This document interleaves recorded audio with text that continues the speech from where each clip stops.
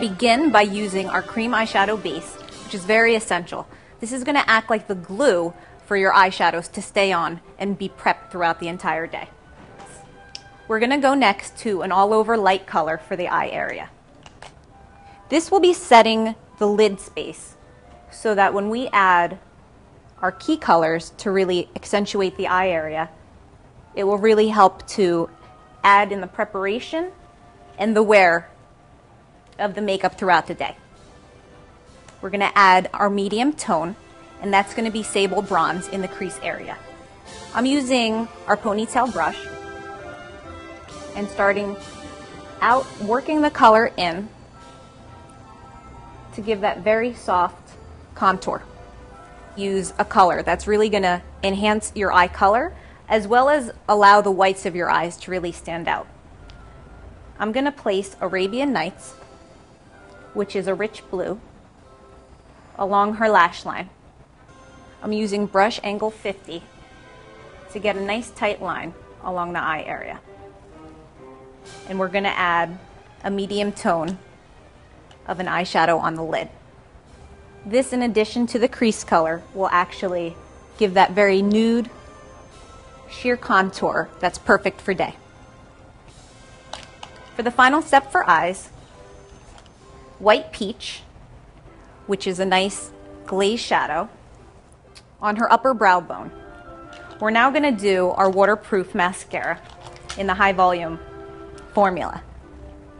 This is perfect to really get great volume and really give that nice fullness that all of us look for when it comes to our lashes. And that's the eyes.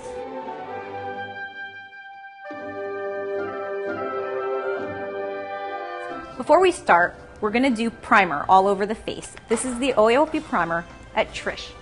Primer is important because you're going to want to keep your foundation on throughout the day. I'm going to use the Even Skin Foundation, the perfect color for Paula. I'm going to shake it up first. This is an oil-free foundation. Great for day, especially if you're outside. We're going to take the foundation brush and start at the inner part of the face and apply outwards. Next is concealer. I'll be using the Even Skin Extra Coverage Duo Concealer, which comes with two different colors, a light and a dark. It's good to definitely use something like this when it comes to coverage for your foundation, because you're going to be able to customize that perfect blend for your skin tone. And now we're going to set the foundation and concealer with our mineral press powder. I'm using our beige color. It has an SPF 15, so it gives that added protection for that day wedding. I'm going to take our London Face Shine and we're going to apply this to Paula's upper cheekbone. What this is going to do is really capture the light perfectly and give that accentuated high cheekbone that we all look for. Now for the blush. When choosing a blush, it's important to choose a color that's going to complement your skin tone.